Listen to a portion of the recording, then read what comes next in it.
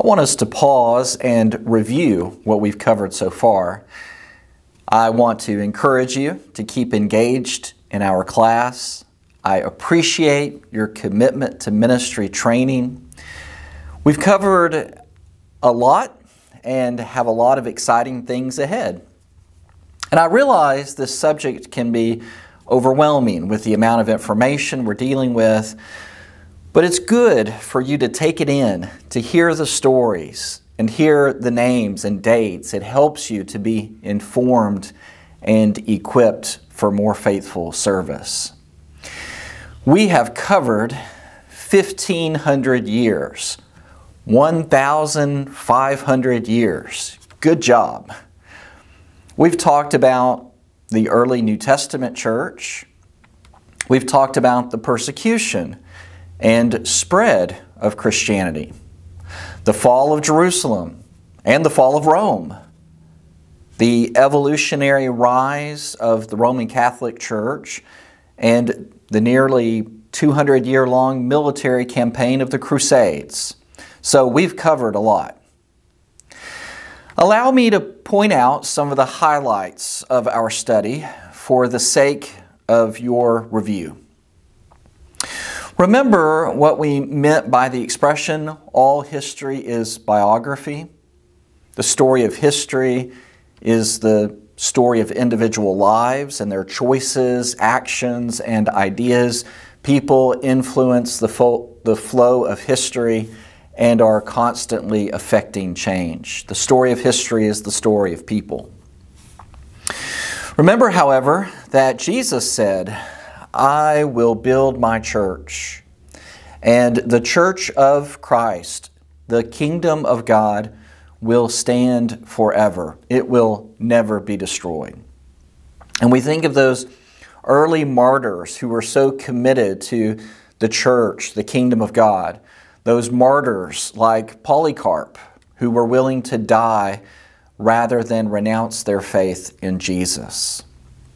They were committed to living a resolute life of discipleship, always looking to the Savior.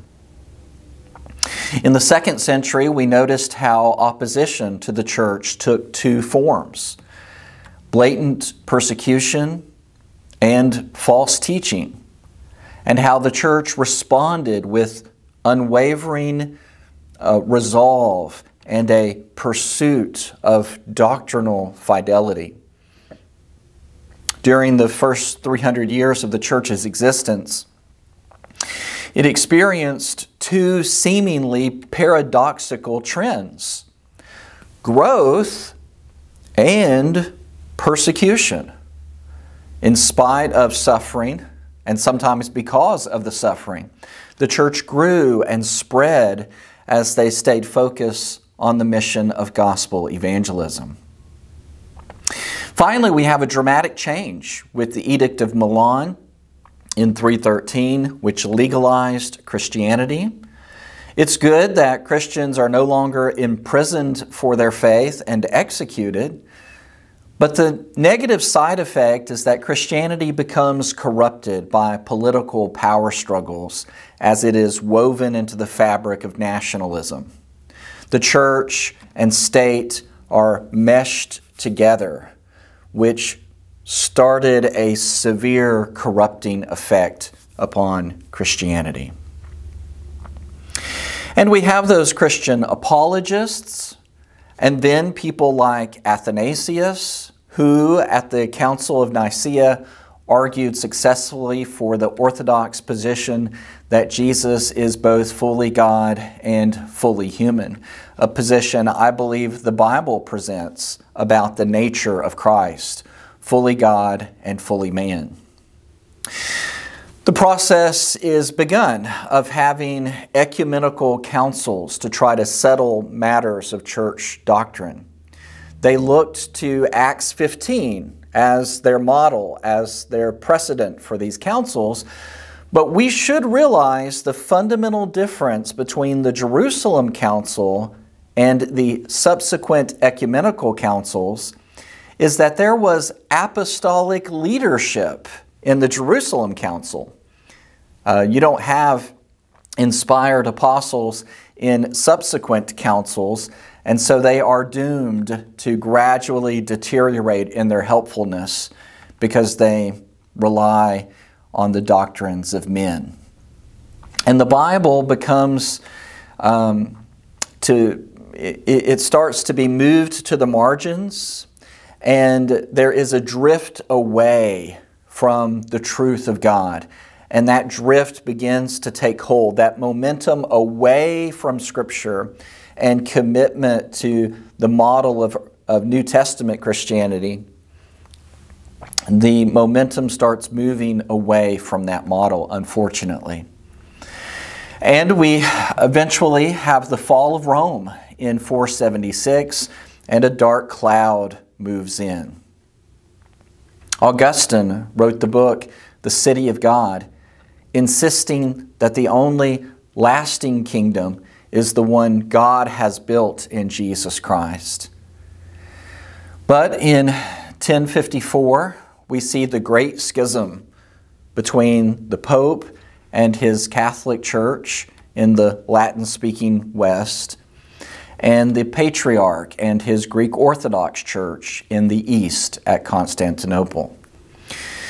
This pushes us firmly into the Dark Ages with the sad realities of nominal Christianity, falling educational standards, and aggressive militancy. Pope Urban II launched the Crusades, which were a series of 8 Catholic Christian military expeditions fought against Muslims for possession of the Holy Lands between the years 1095 and 1270. Remember that a pilgrimage is a journey, especially a long one, made to some sacred place as an act of devotion. The theme is still important today, although in modern Christianity the term pilgrimage has often been replaced by the term journey. But in a very real sense, we are all on spiritual journeys.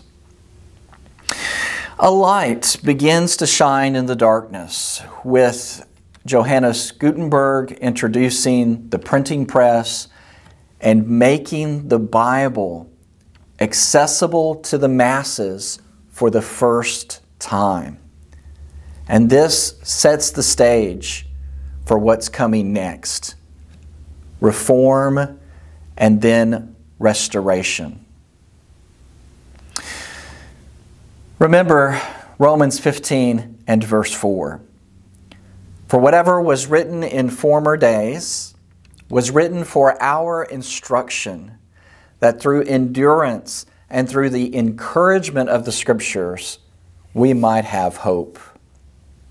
In this passage, the Apostle Paul is giving us much needed encouragement by reminding us to look back at history, to look at the record of the past. God has worked in remarkable ways in the past, and that story of God's past workings is also our story.